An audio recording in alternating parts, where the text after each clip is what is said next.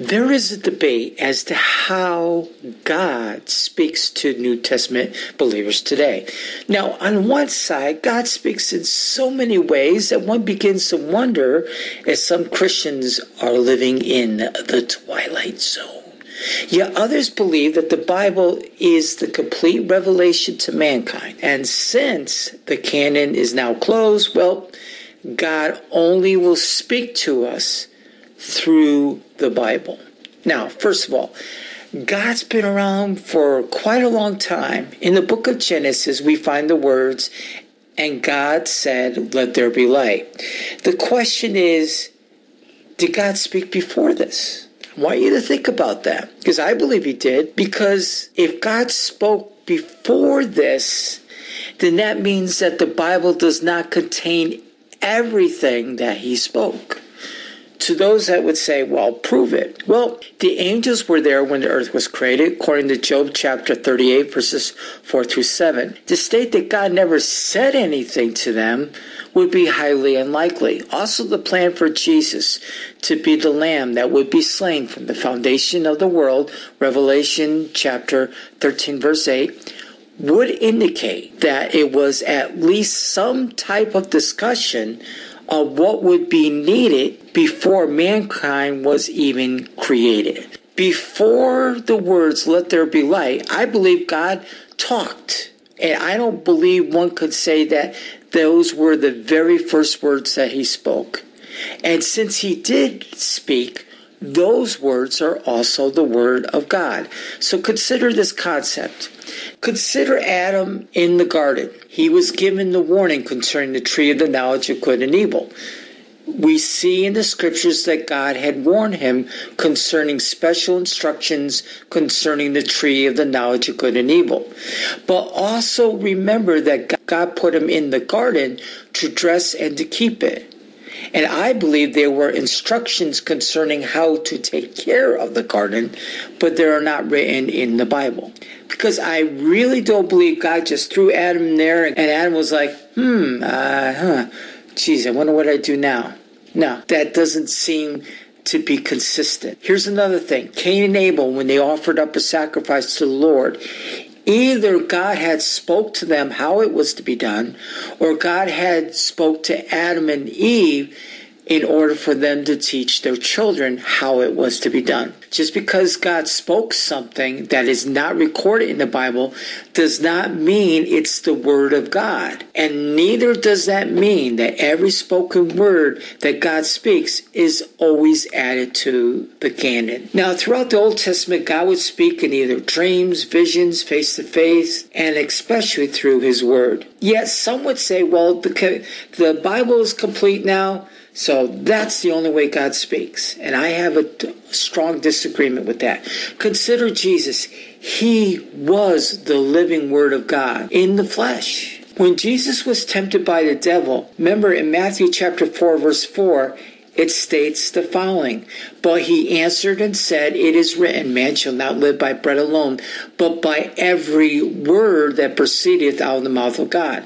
And when I believe that every word that proceedeth out of the mouth of God contains the Bible, but that's not every word that God speaks or is speaking to us today. Have you ever considered that Jesus taught that when he did teach, it would be the Word of God? But not everything in this was written down in the Bible, but it was still the Word of God.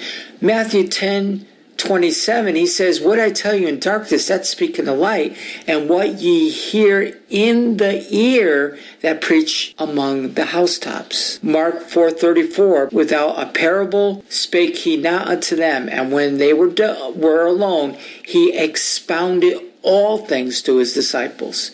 Notice, revelation and insight was given in private, and thus it was still the Word of God. It just was not written down for our benefit. Mark 14:49, "I was daily with you in the temple teaching." Luke 6:6, and it came to pass on another Sabbath that he entered into the synagogue and taught. It doesn't give us complete details of what he taught on, but whatever he would teach on, there would be revelation. It would be the word of God to those that were listening. John 8:2, and early in the morning he came again into the temple, and all the people came unto him, and he sat down and taught them. John chapter 20, verse 30, and many other signs truly did Jesus in the presence of his disciples, which are not written in his book. John 21:25. And there are also many other things which Jesus did, the which if they should be written, every one. Why? Because it's the word of God. I suppose that even the world itself could not contain the books that should be written. Amen. Even after the resurrection, he gave fresh insight and revelation concerning the resurrection.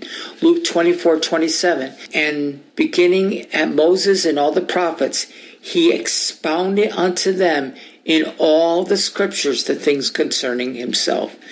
Also in Acts chapter 1, verse 3, he spoke of many things concerning the kingdom of God. We just don't know what it was. But in Acts chapter 2, verse 17, it says, and it shall come to pass in the last days, saith God, I will pour out of my spirit upon all flesh, and your sons and your daughters shall prophesy, and your young men shall see visions, and your old men shall dream dreams. Unless you can prove that we are no longer living in the last days, then we see that God does not limit himself as Wretched Radio would. And he determines how he communicates to his people and not Wretched Radio.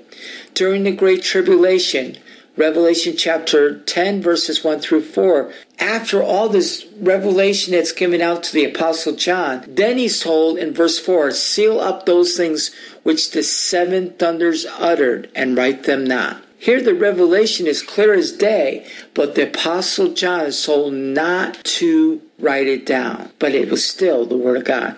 And then finally, in Revelation chapter 11, verses 3 through 6, there are two witnesses for 3.5 years prophesy.